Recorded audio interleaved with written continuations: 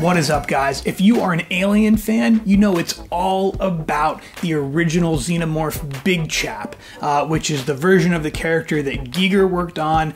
That design has never totally been replicated. It is so legit. So today, we're doing a really quick review of the ArtFX Big Chap statue. Now, this thing's only 10th scale, so it's small, but man, check it out.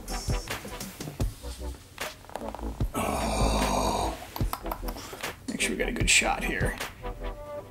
Get a load of the detail in this sucker.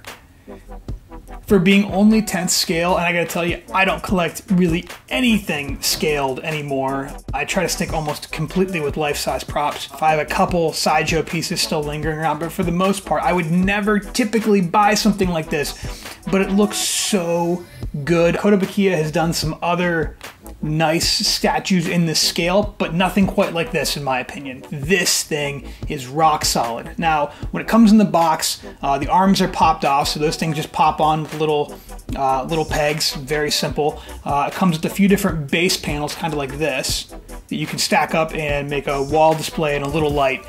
Nothing I was going to use, but for some of you out there that might be interesting.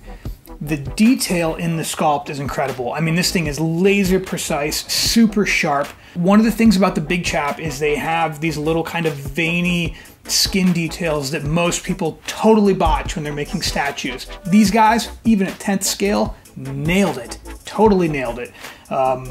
So we'll get some close-ups and take a look at it, but I just wanted to give you my quick perspective from a statue collector's side rather than a toy guy. This thing, I am a nitpicker of paint. I do custom paint myself. This is money. Now, in fairness, I will say I gave some extra chrome to the nails and the teeth, but it's small detail. By and large, this thing came out of the box looking badass, even though it is tiny. 10th scale for me, that's tiny. It's a hell of a lot of fun to have on display. It looks super, super sharp in person. If you can still score it at a good price, I would strongly recommend it. The prices on these have skyrocketed from what I've seen recently. So hunt, if you can find one, pick it up. It's a great acquisition. It's small enough just to keep on your desk. You don't need some big display cabinet to show it off. It is a great piece. ArtFX, this one is 2 thumbs up. Well done, guys. Well done.